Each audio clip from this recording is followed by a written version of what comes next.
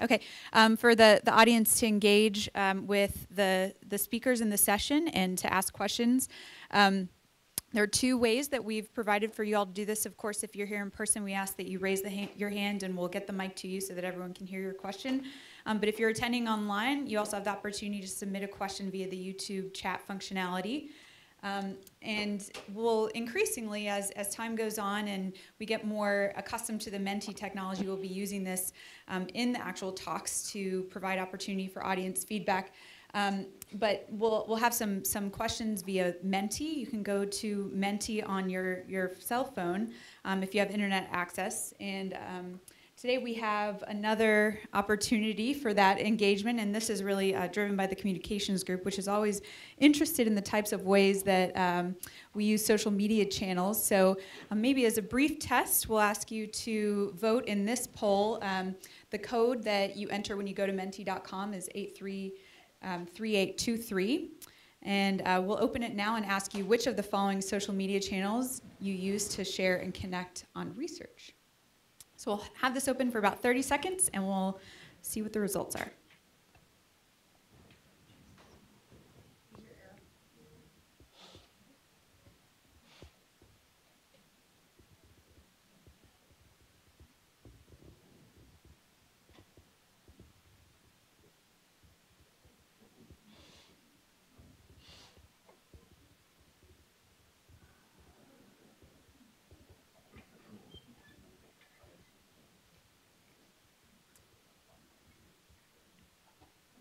So maybe it sounds like we're missing an option. None of the above. Okay, none of the above. All right. Well, so we have some work to do, but it looks like LinkedIn is a primary. That's surprising, Carolyn. What do you think? Is that? I would have gone with Twitter. But Yeah, Twitter. Okay. So this is good to know. So we do have a DCRI Twitter feed that offers links to research forum archives, archive talks, and if you're interested in future sessions that we have or what's going on that week, it's a good resource. Okay, so without further ado, I'll introduce today's speaker, Dr. Bernard Gersh, who is professor of medicine at the Mayo Clinic. Dr. Gersh has a really interesting background, was born in Johannesburg, and then grew up in Zambia and returned to South Africa, went to the University of Cape Town for his medical training, and then the University of Oxford for his Doctor of Philosophy, where he was also a Rhodes Scholar. He is widely published, has over 1,100 publications, I believe, and actually that was as of a few weeks ago, so at his rate, I think it's probably about 1250 by now. He has been the editor of 15 book chapters and the recipient of numerous awards, including the James B. Herrick Award from the American Heart Association, and is a master of the American College of Cardiology.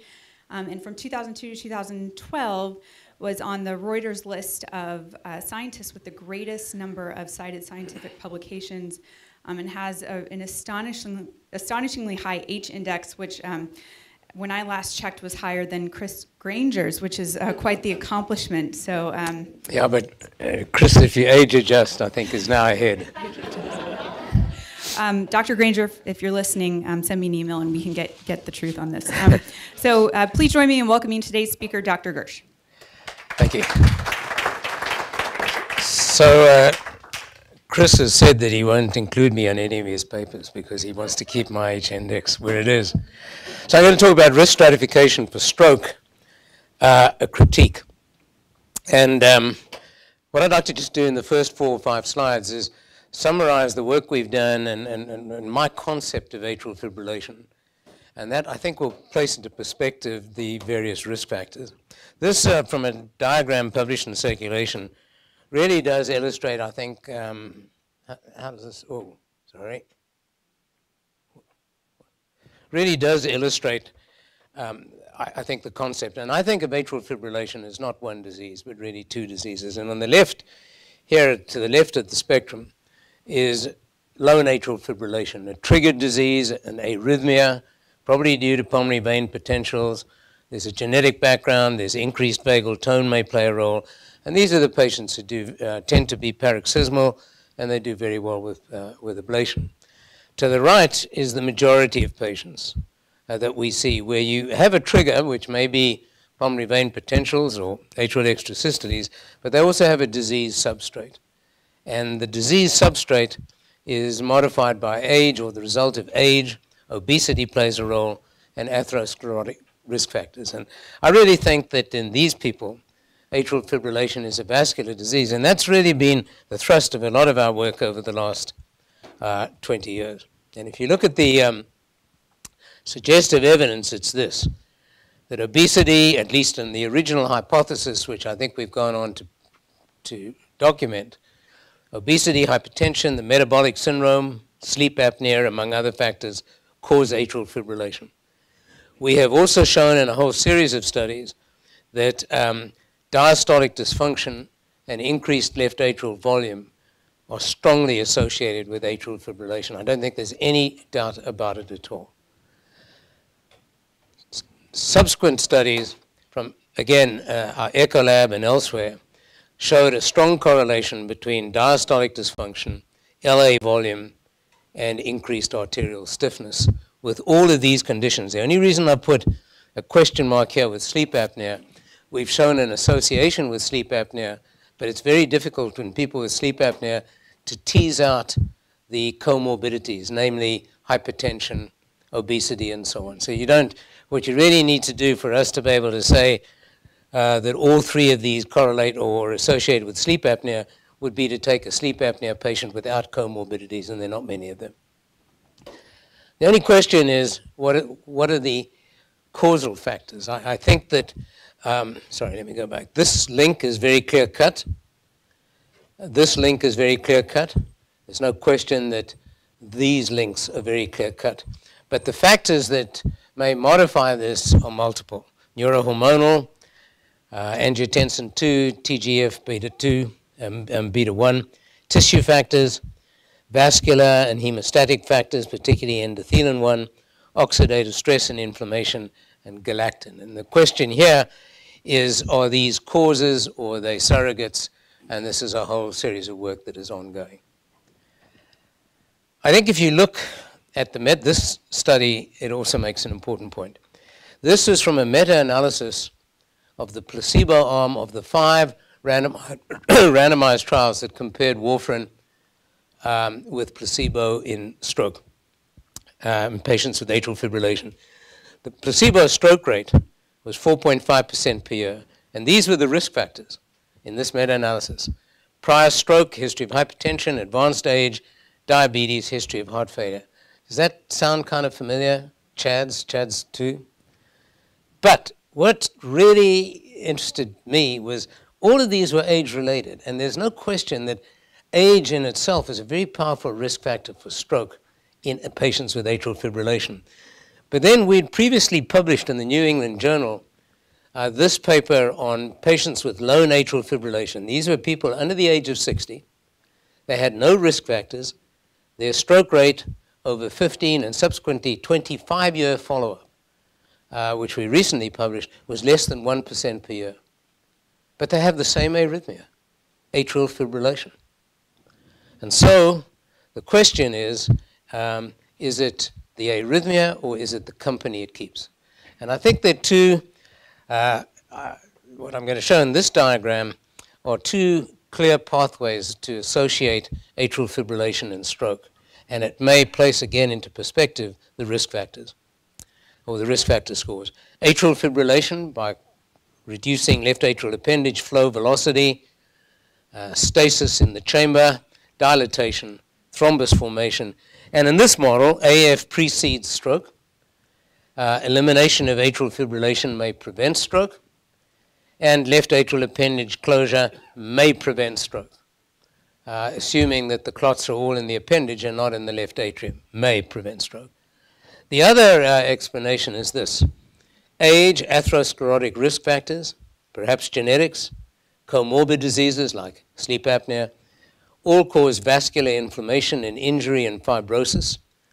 This in turn leads to diastolic dysfunction and an atrial myopathy, sorry about the typo there, which may be primary or secondary. As a result of that, you get atrial dilatation, fibrosis, endothelial dysfunction, and all of this can affect the endothelium of the atrium and the appendage, causing thrombus formation. The other mechanism would be that endothelial dysfunction in itself can result in a hypercoagulable state, and that in turn can cause left atrial thrombus. And in this model, the mechanical dysfunction of the atrium and the electrical heterogeneity may be a marker of the vascular disease burden. And so in this situation, perhaps attacking the left atrial appendage may not solve the problem. And it's very relevant to the risk factors that I'm going to show you for stroke as to whether or not you're dealing with this sort of problem as opposed to a vascular problem, which I think is the problem in the majority. Now, if you look at this graph of the performance of contemporary risk stratification schemes, you see the problem. They vary enormously in their ability to identify patients at low, intermediate, and high risk. Shown here, Birmingham 2009, this was actually the CHADS-VAS score. But this is what I want to emphasize. Look at the C statistic. It's really pretty poor.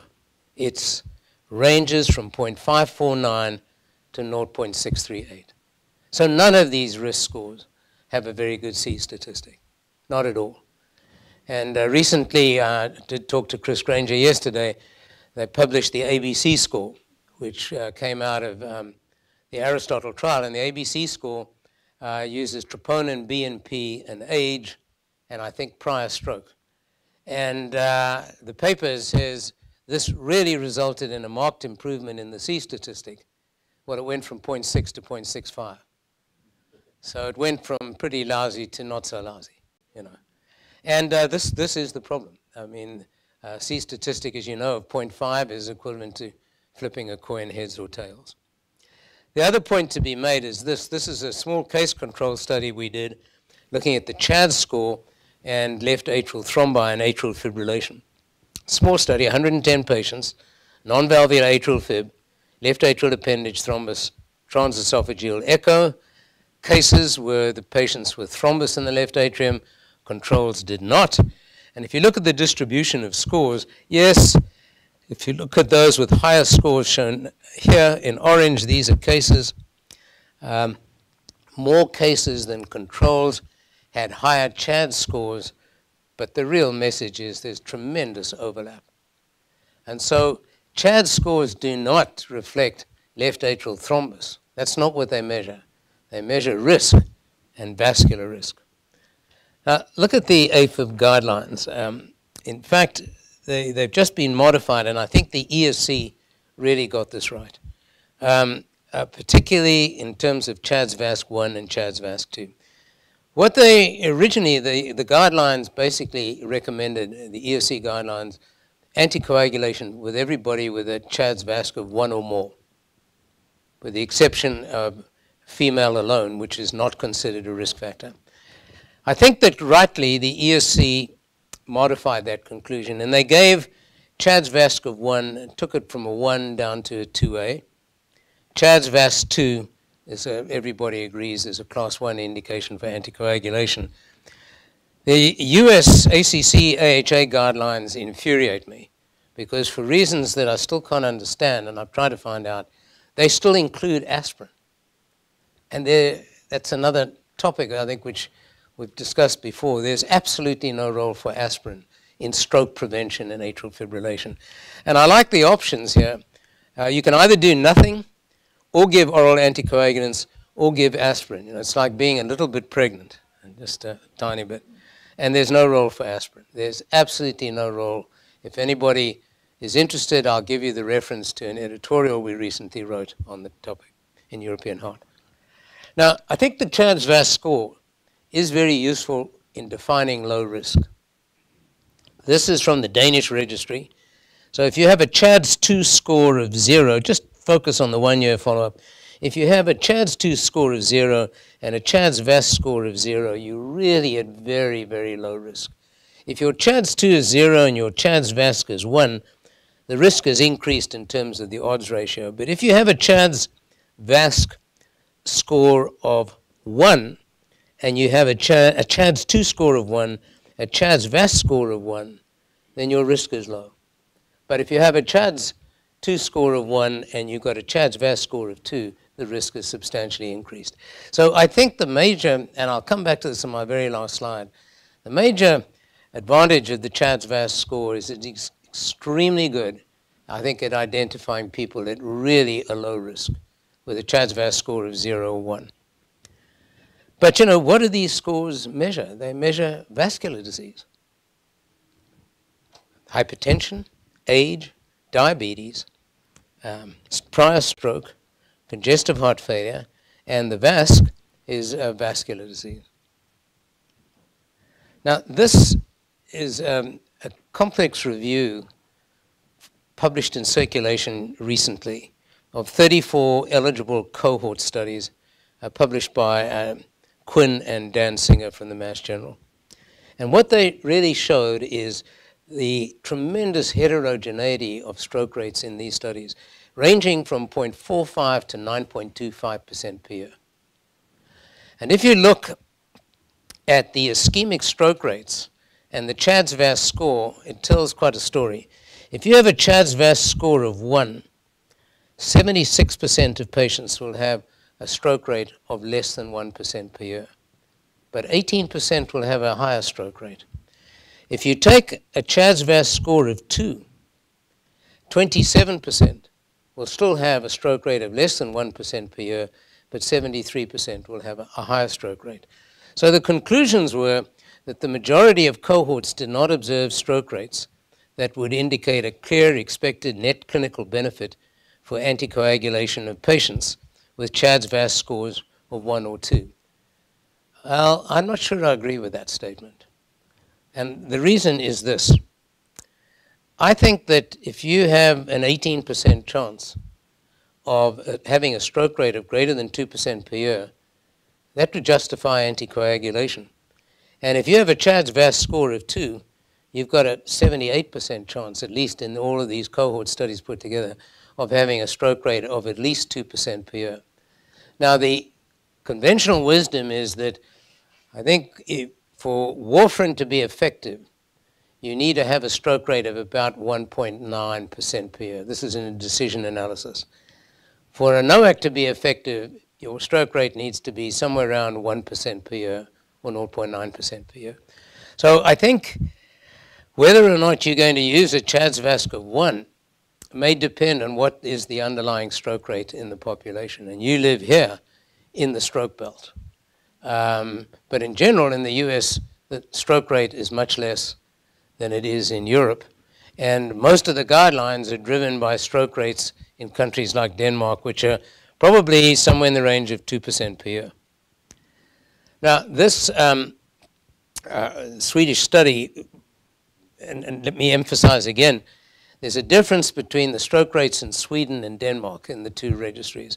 But in this study, in a rather nice analysis, they looked at TIAs in yellow, pulmonary embolism in orange, unspecified stroke or systemic embolism in green, and ischemic stroke only. And if you really just blow this up, the tipping point was 1.7% per year with warfarin and 0.9% with a NOAC. And by the tipping point, I mean the point at which the risk versus the benefit outweighs the risk. And so it's in this population, a CHADS-VAS score of 1 didn't reach the tipping point. A CHADS-VAS score of 1 was still well under 1% per year. So yes, if your stroke rate is 2% per year, then a CHADS-VAS of 1 may be a powerful predictor or useful, but not if it's lower than that. And this is from a study, it's not in press, we've published this now, and my colleague Peter Noseworthy, who some of you know, Jonathan, working with the Optum database. This was about 65,000 patients. And there were a couple of things that came out of the study that I found pretty disturbing. First of all, if we looked at adherence, that is defined by more than 80 days prescriptions covered by oral anticoagulants, 43% of people were not adherent. They were not filling their prescriptions. And I didn't believe this figure when I saw it. Now I've seen it from 2 other studies. Fascinating, isn't it? We have 3 drugs that work in the world. oral anticoagulants, antihypertensives, and statins, and people just don't take them. But what we also found in this study is, let me take you through it. This is the cumulative time off oral anticoagulants using the reference as less than 1 week. So in yellow was you were off oral anticoagulants for a week to a month, orange 1 to 3 months, green 3 to 6 months, and blue greater than 6 months. And then this is the rate of stroke or systemic embolism. It's really interesting. If you have a CHA2DS2-VASc of 0 or 1 in the United States and you don't take your oral anticoagulant, we saw no increase in stroke. If you look at the blue line, even in people who were off the drug for more than 6 months, we saw no increase in stroke whatsoever. All we did see was a reduction in bleeding, actually. But if the CHA2DS2-VASc was 2 or above, there was a clear increased hazard ratio for stroke, 2.7 and 3.4 hazard ratio. So at least in this population in the US, I agree with the ESC guidelines that a CHA2DS2-VASc of 1 is optional. It's for discussion. A CHA2DS2-VASc of 2, we will all agree, should be anticoagulated. Now the other problem is this, that the risk factors for thromboembolic events in atrial fibrillation patients vary with the particular variable that goes into the CHA2DS2-VASc score. And if you look at CHA2DS2-VASc scoring of 1 point, 2 points is prior stroke, we know that. Age greater than 75 years is 2 points. But if you just look at the 1-pointers, and the size of the weight of it is shown by the size of the circle, age is a much more powerful risk factor than female gender or vascular disease or hypertension or diabetes. So the CHA2DS2-VASc has many components, and some of the components carry a lot more weight than others. And that's taken into account, I must say, in the Canadian guidelines. They really are quite good. If age is greater than 65, that's a powerful component of the CHA2DS2-VASc score. Oral anticoagulants. Prior stroke, hypertension, heart failure, and diabetes, yes, oral anticoagulants. But they take out coronary disease or arterial vascular disease. And those patients, they do not recommend oral anticoagulants, but aspirin. But not for stroke prevention. Aspirin for secondary prevention of vascular disease, not for stroke prevention. And obviously, if they don't have any of that, no antithrombotic. And they make a statement about considering all the risk factors and their individual weights. Now, this is a study that points out the CHA2DS2 score predicts ischemic stroke or TIAs in patients with sinus rhythm. So this is in the absence of atrial fibrillation. Now, is that a surprise? Of course not. Hypertension, age, diabetes, I mean, come on. This is an interesting study. The impact of risk scores on long-term outcomes of AF ablation. So if you look at recurrent atrial fibrillation with a CHADS of 0 to 1, 2 to 4, and greater than 5, or if you look at a CHADS-VASc score of 0 to 1, 2 to 4, and greater than 5, it predicts recurrent atrial fibrillation after ablation. Why? I'm sure it's reflective of what I said right in the beginning, that the majority of people with atrial fibrillation have a vascular disease that probably results in endothelial dysfunction, atrial fibrosis, although we haven't been able to measure it with MRI. Others have, but we haven't. We've tried. But in any event, I think these are the people that have a disease substrate. They have persistent atrial fibrillation, and the results of ablation are not as good. And it's reflecting the vascular disease. Now, Emily's going to hate this slide, but this is now not in press. It's also been published. Stratification of bleeding risk. So what we looked at in this study, again from Optum, is the bleeding scores, has bled and orbit, which was published by Emily, the atria bleeding score. But we also looked at CHADS-VASc and CHADS-2 as a predictor of bleeding. Not of stroke, but of bleeding. And what do you see? See statistics, both for major bleeding and intracranial bleeding, are almost identical. So I don't think you need a bleeding score. I think you just need to the CHADS 2 or the CHADS VASC is common sense. And if you're at greater risk for stroke, you're at greater risk for bleeding. But that doesn't mean you should not be on anticoagulants. All the more reason to be on anticoagulants. Well, I've been using this slide all my life. I love it. Just when I knew all of life's answers, they changed all the questions. And that's the Aristotle data that Chris Granger and myself worked with Lars Valentin and Hijazi. And this is an amazing study. 13,000 patients in Aristotle, outcomes stratified by CHADS VASC and high sensitivity troponin. And if you just focus on the right of the graph here, CHADS VASC score of less than 1 and the highest quartile of troponin, huge, huge impact. That's on stroke and systemic embolism. But then if you look at cardiac death with a CHADS VASC score of less than 1 and you add on to that troponin, there's a marked increase in event rates. And I'll come on to the explanation for this in the next slide. But very striking.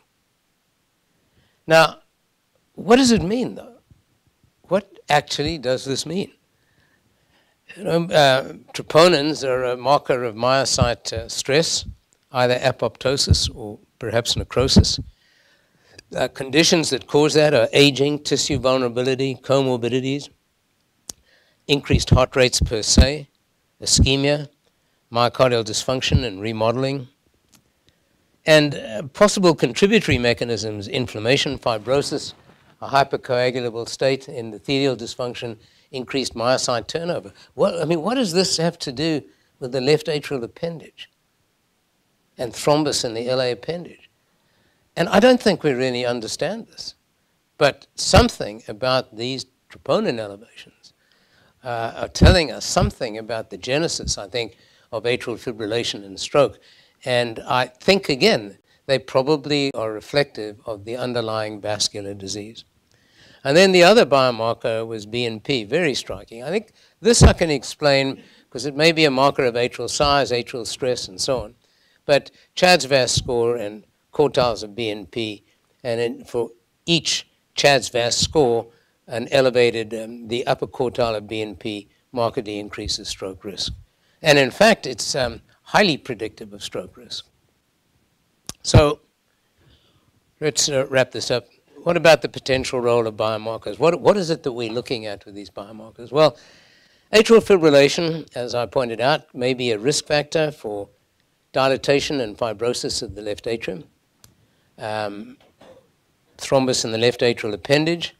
But the opposite may also occur, and that is that dilatation and fibrosis as the result of vascular disease may in turn predispose to thrombus formation.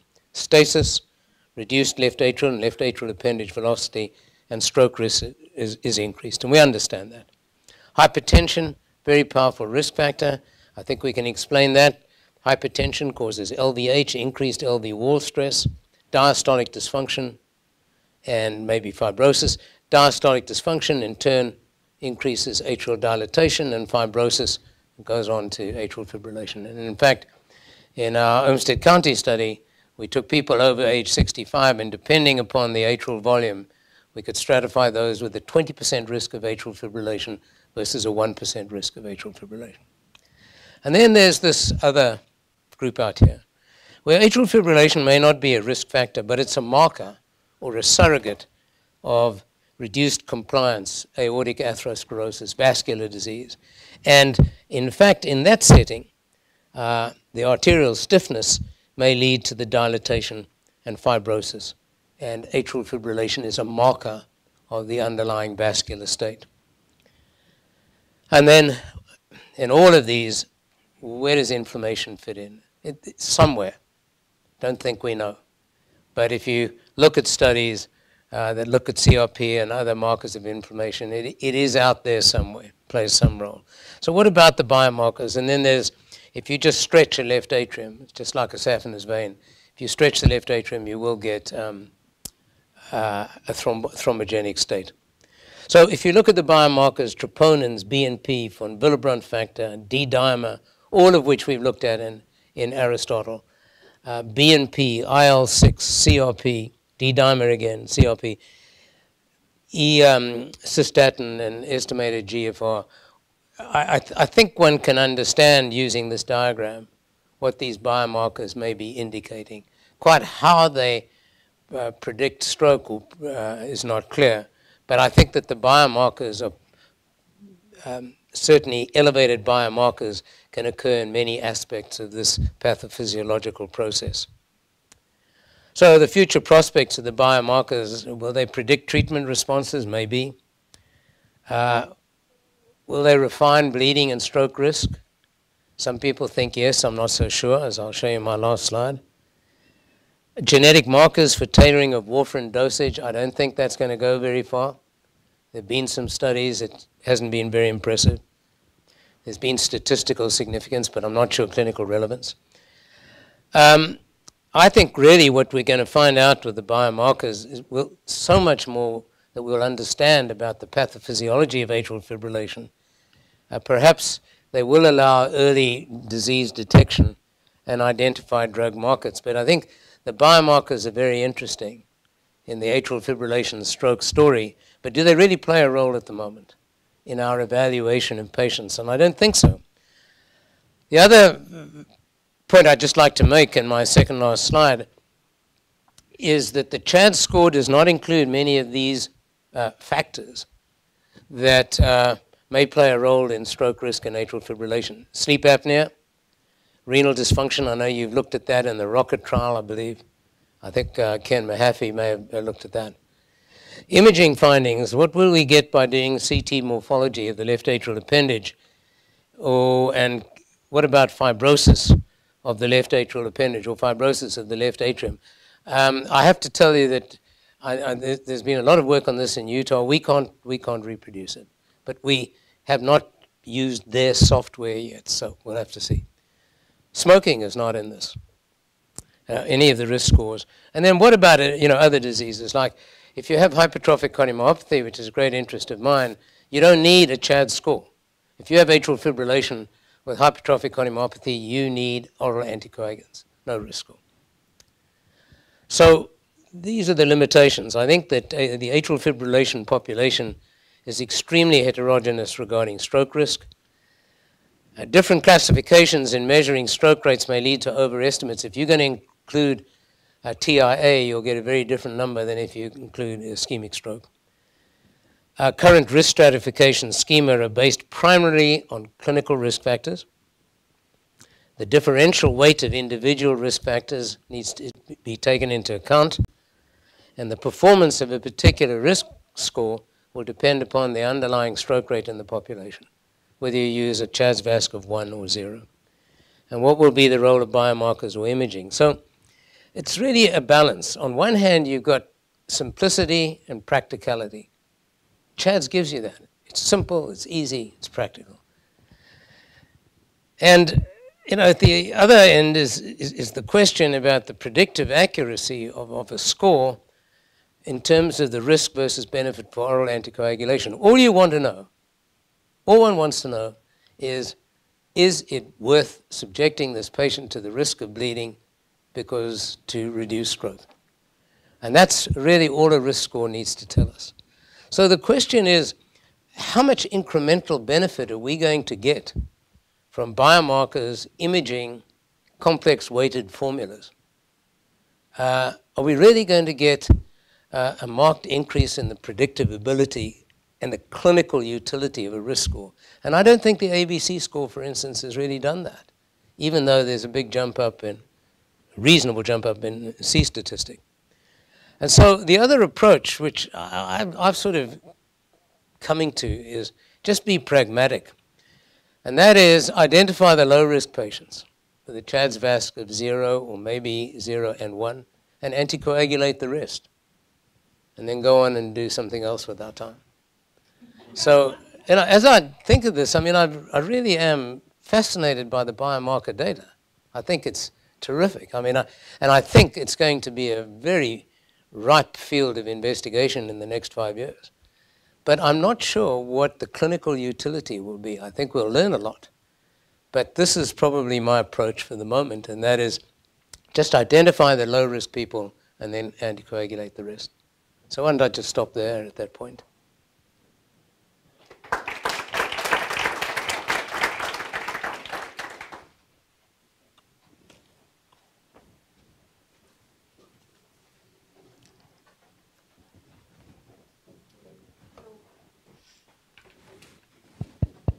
We're going to move to the moderated discussion portion of our talk with Dr. John Piccini, who's an electrophysiologist here at the DCRI. Great. So I think I'm mic'd up.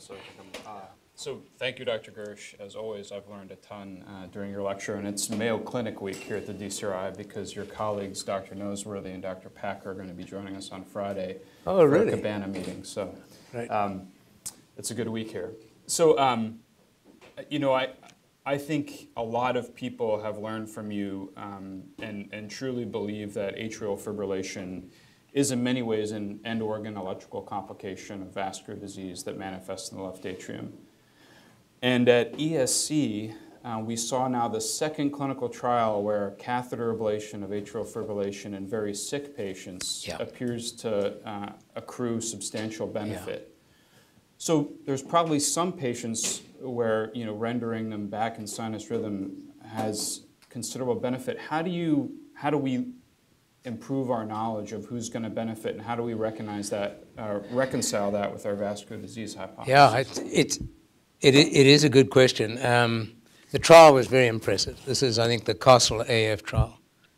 And interestingly enough, John Cam chaired that DSMB. And I now realize what he was talking about. 2 years ago, he came to me at a ESC meeting in Davos and said, listen, I'm working with a trial and there's a big mortality benefit in people with heart failure. And he said, you know, I really am worried. I wonder whether we should stop the trial. And it turns out that that benefit, again, was very early on and the magnitude declined over time. So they finished the trial. But your point is well taken, and we'll have to see the data from Cabana. And that is, I think everybody deserves a crack at sinus rhythm. And I think I do that. I mean, most of the patients I see, unless they're truly asymptomatic, I'll offer them a cardioversion and also to try and assess the symptomatic improvement. And, you know, some people who think they're getting on fine will come to you in sinus rhythm afterwards and say, oh, I feel much better. With heart failure, I think this trial, do you remember how many patients were in it?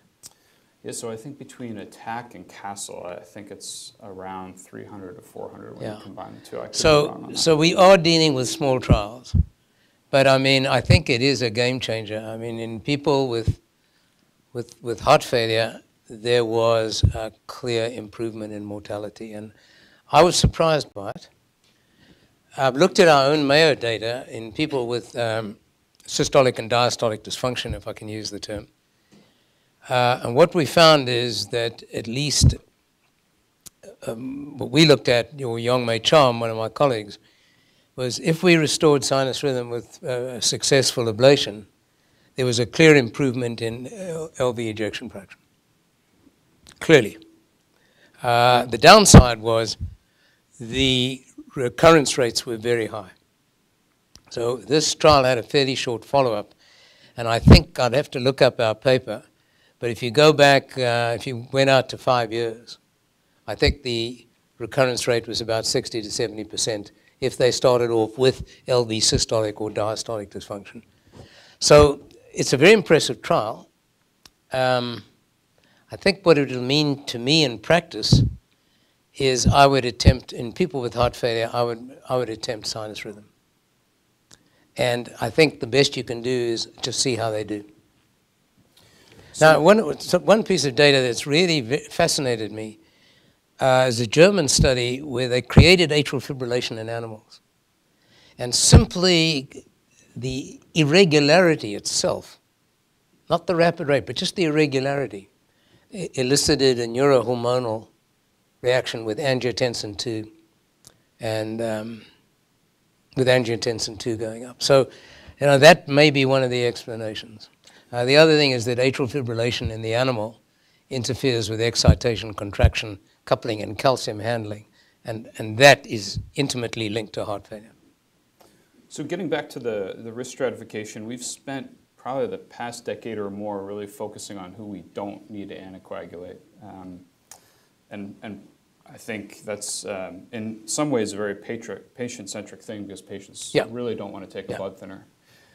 But if we look at Aristotle and Rocket, and we look at the patients who are getting high-quality anticoagulation, the residual risk in some of the higher CHA2DS2-VASc patients is quite substantial, 5, 6, 7%. How do we start to attack the problem of residual risk? If there was a young investigator or fellow who came to you and said, this is something I'm interested in, how would you counsel them and advise them? I'd tell them, why don't you submit a grant?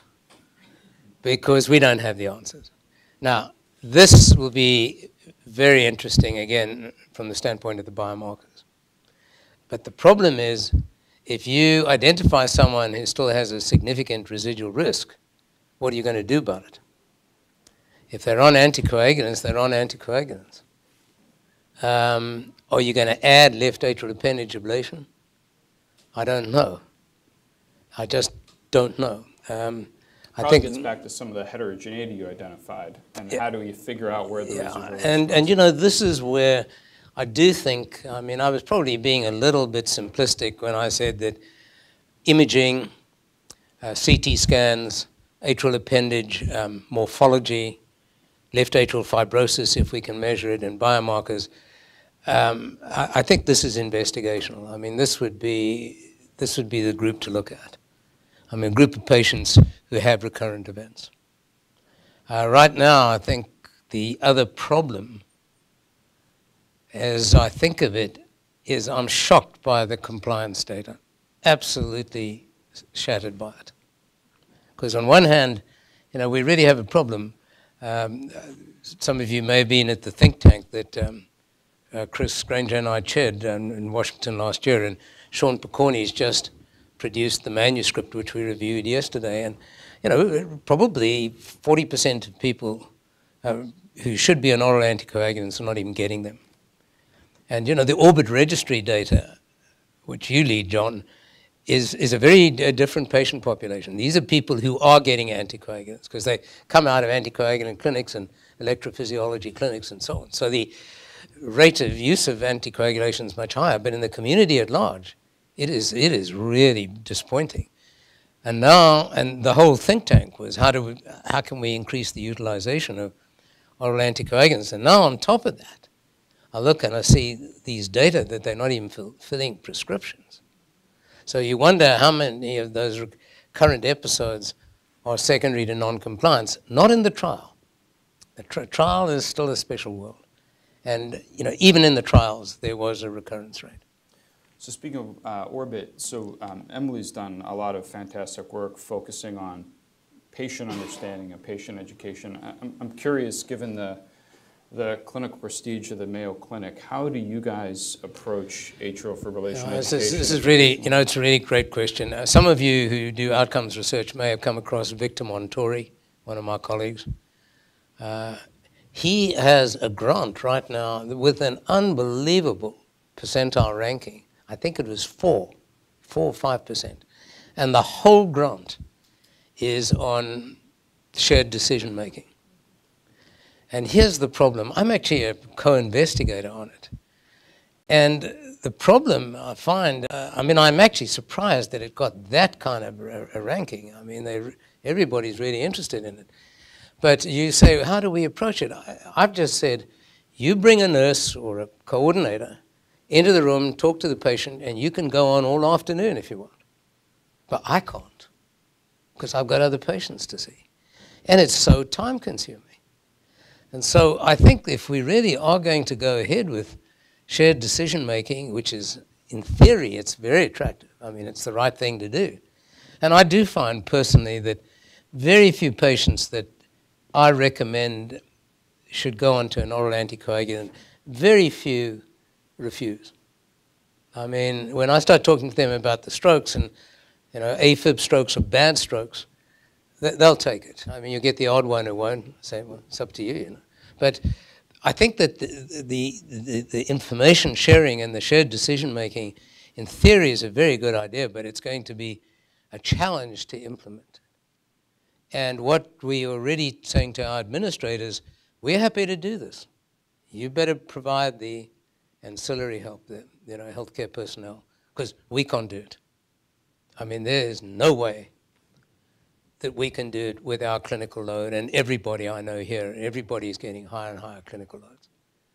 And I can tell you that in general at Mayo, in our subspecialty clinics, so I do a valve clinic, a heart rhythm clinic with a lot of AFib, a HOCM clinic, we're allowed an hour for each new patient. So we'll see 8 patients in a day, of which 2 will be returns. So even allowing for an hour for a new patient, that you still can't do that, and shared decision making. Are you guys hiring right now? I don't. They begin to say that there are too many cardiologists. I'm getting worried because I've got a contract. But that's for the new patient, and we've all seen this. You show them a smiley face and a non-smiley face. It's like, I don't know if you go through security. You mean you come in the room and then Doug Packer comes in after? I don't know if you've seen the security at Heathrow Airport. I might add, I've met more of my colleagues and friends at Duke in the lounge at Heathrow Airport than I have anywhere else. But if you go out of security, it says there, please press the following button. Did you have a good time, smiley face? Did you have a bad time? And I think that's shared decision making. Well, there's a couple of interventionalists in the crowd, this is something that comes up in AFib clinic a lot, which is challenging because the heart rhythm provider isn't always the coronary artery disease provider. Yeah. Again, I picked the wrong ESC to miss. I mean, redual PCI showing, again, perhaps that dual therapy over the long run carries lower risk for the patient. Do you think triple therapy is dead for our patients with PCI? Yeah, I think it's going that direction. But right now, I think it's a little bit, depends on whether it's Monday, Tuesday, or Wednesday. I don't know any field right now that is changing as rapidly as this issue of dual versus triple therapy. I wasn't that impressed with redual PCI. First of all, if you looked at the dose of dabigatran that we have in this country, 150, the bleeding rate wasn't that much less. I think it was 25% versus 20% or something like that. And if you looked at the lower dose of dabigatran, I think there was a trend towards a slightly higher rate of thromboembolism. I'd have to go back and look at redual PCI. I didn't find that the results were that striking, but I do think, and I'm involved with the ESC guidelines on stable angina, and we are wrestling with it right now. What are we going to recommend in people who've had PCI and have atrial fibrillation? I think we can say a couple of things. The bleeding rate with triple therapy is extremely high. Aspirin is the culprit. And I think we will see aspirin off the map. And the question will then be, is it going to be, clopidogrel, ticagrelor, plus one of the low-dose NOACs? I think aspirin will go. And what I'm doing in practice, I think, is common sense, and that is I'd start off with triple therapy. I'd tell patients that stay tuned, because we may give you a different story in 6 months, because we really may. And then if they come back at 6 months and there's no bleeding and they tolerate everything, I keep them on it. And then if they get out to a year, that's the DAP trial of dual versus single, and we sort of talk along those lines. It's really a changing world, but I think that with the newer generation of stents, we can probably shorten the duration of triple therapy. And maybe it will go away. Speaking of bleeding, let me sneak one more question under the wire here. So I agree with you. I think bleeding scores are kind of a distractor when we're trying to decide about oral anticoagulation. But for me, one thing that seemed to change that is the availability of the occlusion devices. Right. And so maybe there are some patients who have such high risk of bleeding that the lower efficacy of an occlusion device versus an anticoagulant makes sense for that patient, or maybe just certain phenotypes. Do you think the bleeding scores may be useful there? I don't really think so. I think that, look, I give a qualifier. Mayo has we did have intellectual property in the Watchman. And David Holmes, my friend and colleague, was very involved. For some reason, unbeknownst to me, Mayo basically gave that technology to Boston Scientific. But we still have, an intellectual interest, put it that way. I'm very worried about the Watchman data. It's only 500 patients. There's a very steep learning curve. When you get out into the community and people are putting, the Watchman is okay, but the Lariat is a pretty barbaric device, I think, with a very high complication rate. And what bothers me about the occlusion device, I probably refer 2 or 3 patients, 2 patients a month for that. I see a lot. I'm not using the bleeding score. I mean, these are people, they've got, on Willebrands, they've got angiodysplasia. I mean, they're bleeding. The last one I saw was a patient with profound orthostatic hypotension. And every time he fell, he was really hurting himself. And it was actually a very complex decision because he did have amyloid, and the question was, what is his life expectancy, and what do we gain from it? So these are people I don't need a bleeding score, really. They're bleeding. And I don't think I would put a Watchman in to someone because of a perceived risk of bleeding. They've got to have bled. So I won't use the score. But we do use the device.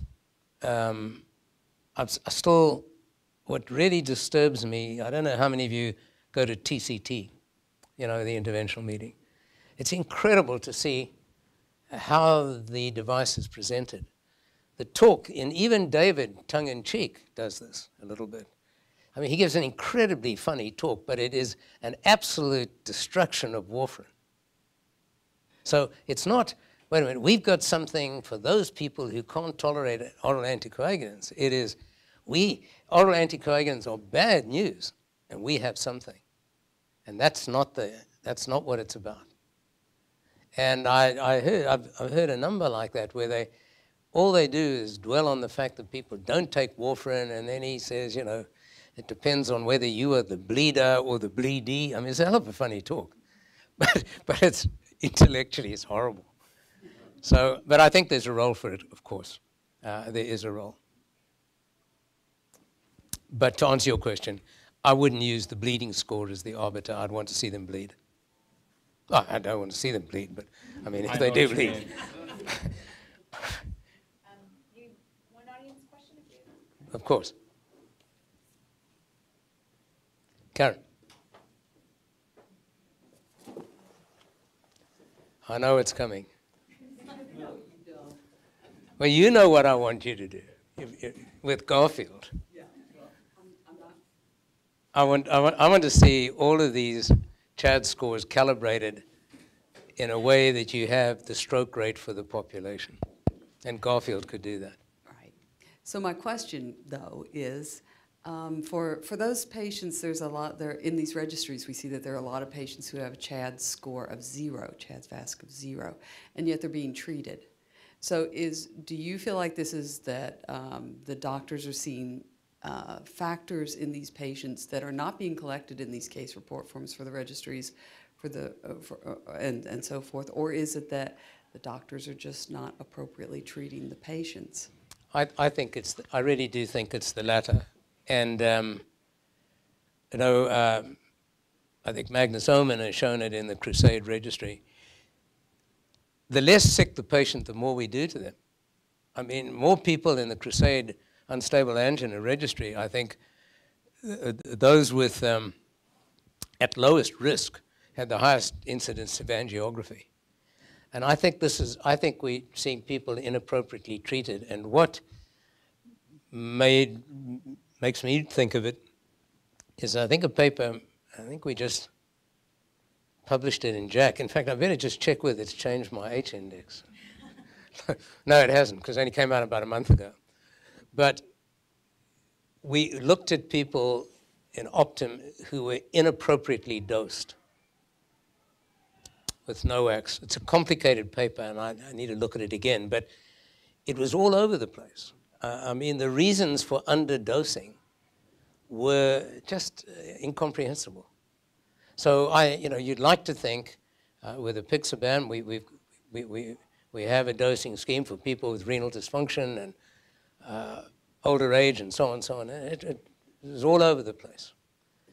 And makes me think it's just inappropriate, and the guidelines are not being followed. And I've seen